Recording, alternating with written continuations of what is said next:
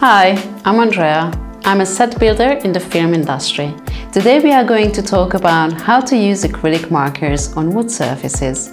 We are going to demonstrate several creative projects, like a colorful spinner using tongue depressors, abstract design decor made of OSB panel, designing a homemade dartboard made of cork, and creating a simple bamboo finger labyrinth for stressful days. Other surfaces and inspirations can be found on our website and YouTube channel. The links are in the description.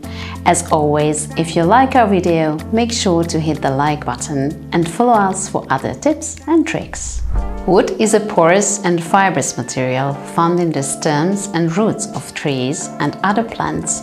There are several varieties of objects made from wood, such as furniture, construction materials, and other articles for personal use. Some commonly used types of trees may include pine, oak, mahogany, bamboo, cork, birch, or more. Depending on the type of wood or type of treatment of the wood, your work surface may vary. Raw wood surfaces can be rough and grainy, so naturally they would be more absorbent to paint, requiring an average of 3 minutes drying time for the first coat, but for extra coverage you may apply a second. Beware not to smear your art while the paint is still drying.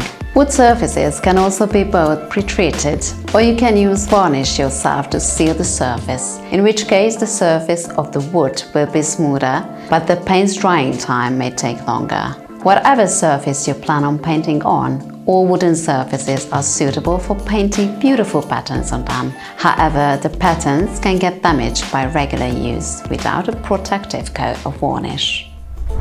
The first item on our list will be a homemade cork dartboard. I have some wine corks that I will put closely next to each other in a circular fashion. I will be using a zip tie to tighten them up.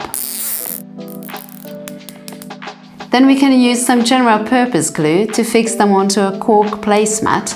You can also use a piece of cardboard instead.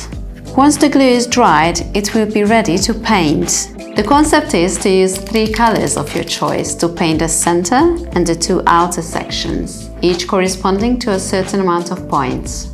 The surface of the cork is rough and porous, so I recommend using a marker with a 4mm tip, and also make sure to clean the tip of the marker from time to time.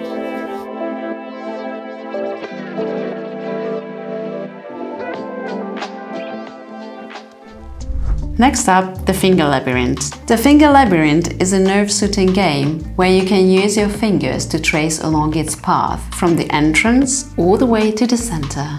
Bamboo is a very hard grass, and in this case the stems are compressed together and bonded with an adhesive. Its smooth surface has a nice touch to it and is also really easy to paint on. First we create a pattern by drawing it on with a pencil. Then we can apply the Schneider acrylic marker. Due to the fibers of the bamboo, applying the paint directly can cause a fuzzy effect, as the paint tries to find its way through the wood.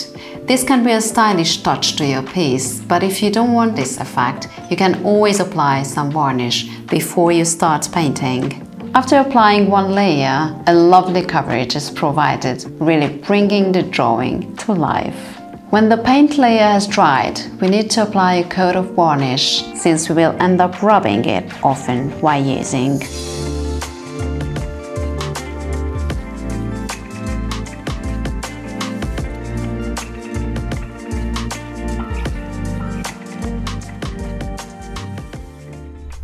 Our third project in line is the abstract decor board made of OSB. OSB is a construction material made of wood strands with a specific method and compressed with added glue. We can make up the color scheme and simply paint the wood pieces into different colors, highlighting the busy pattern of the material. This surface is rough and dusty, so it's important to clean the tips every now and then to protect the markers from damage. One layer covers nicely, but with a second layer we can create an even more vibrant effect.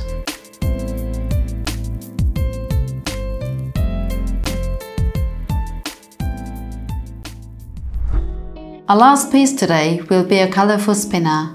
To make this, I will be using some tongue depressors, which is a raw material made of various woods. Since it is untreated timber, it has a porous and fibrous texture, quite a bit like plywood. The easiest way to drill through them is to take a small bunch, wrap them around with masking tape and drill through them all at the same time.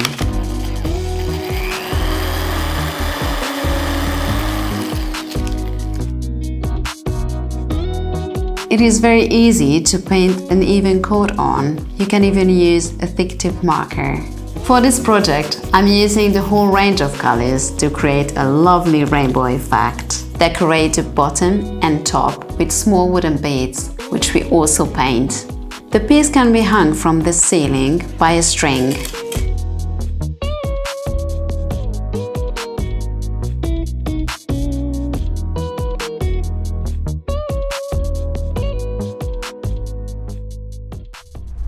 For more inspiration regarding decorating wood objects, you can visit our website. If you like our video, make sure to hit the like button and follow us on YouTube and on our social media channels.